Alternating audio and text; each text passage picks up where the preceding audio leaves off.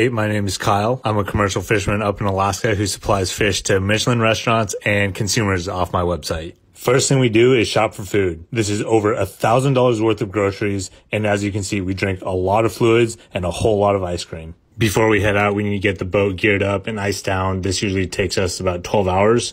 Just to set up and head out of the harbor, we budget around $20,000 in costs. That doesn't even count the cruise pay. Now that the boat's ready, we're finally off to sea. We'll see otters, other marine life on the way out. Our secret fishing spot is around 12 hours outside of port. So once we get there, it'll take us around 3 hours to set out all of our gear. Then we'll let them soak for 12 hours before we reel them back. Tomorrow we're going to reel them in. Let's see how much we get. Follow and stay tuned for my fishing trip with the crew.